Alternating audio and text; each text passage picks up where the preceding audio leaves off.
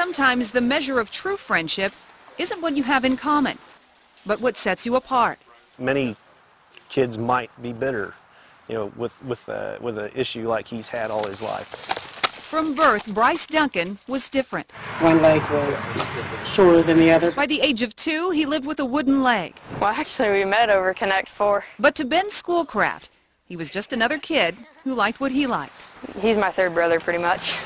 Inseparable, they did what boys do, things Bryce was told he couldn't do.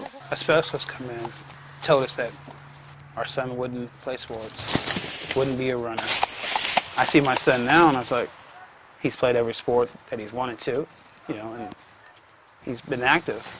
Bryce's determination inspired those around him. He's just so bright and exuberant. The smile. I think it's the smile, yeah. He's always got a smile on his face. But there was something Bryce still couldn't do. Something no matter how hard he tried or determined he was, his physical limitations were just that. We tried to fit up a bike to where he could ride it, just couldn't. It was too lopsided, just couldn't get it to work. They'd ride bikes around their wood trails, and I always had to run after them. You see him limping and whatever, and you wish he had something better.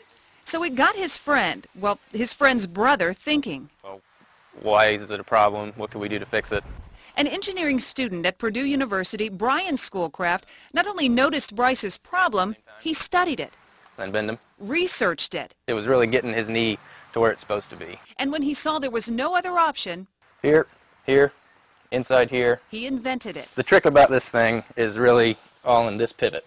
As part of a senior project, Brian put together a team of students who sought a way to help Bryce by building a new, more flexible leg. Puts his pivots in the right spot so he can ride a bike, and his leg behaves like normal.